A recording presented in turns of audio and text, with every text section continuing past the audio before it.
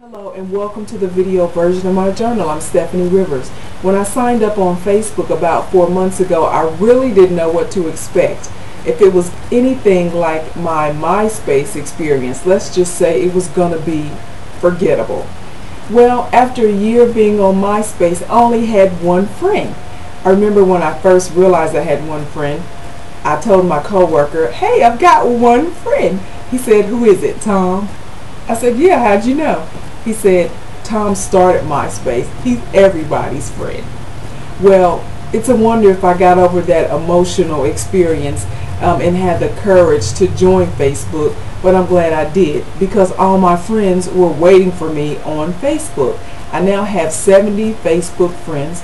Most of them are from high school and college, but I've been able to talk with people I haven't talked with in years.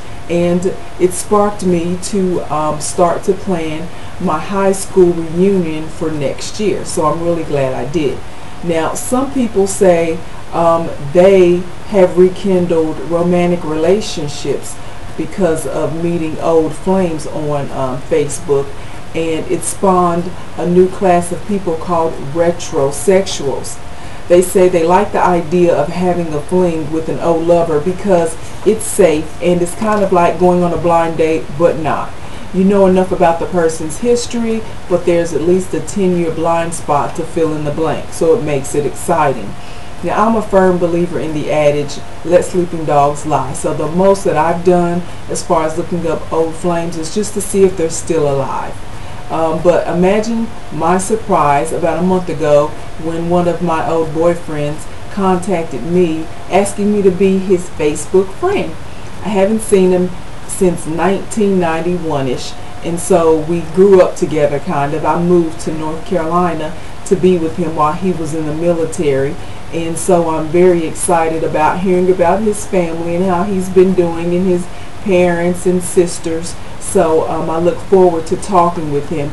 We've only messaged each other a couple of times, and we've talked, not even yet have we talked. But when we do, I know there won't be any rekindling of any flame because I'm happy with my life and happy with my current relationship.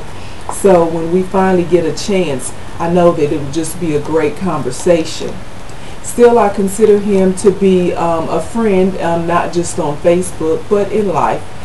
Because even though it didn't work out, we still learned a lot from each other. But for those of you who can't resist starting a Facebook or rekindling a Facebook romance, I would caution you against living in the past. You know, you might be able to know that this person is not a serial killer, but probably those same issues that caused the relationship to end in the first place probably are still there. And probably will be a bigger thorn in your side than they were then. So just beware. Have fun, but beware. To find out more about the things that I care about, go to the written version of my journal at eurweb.com. Thanks, and have a super day.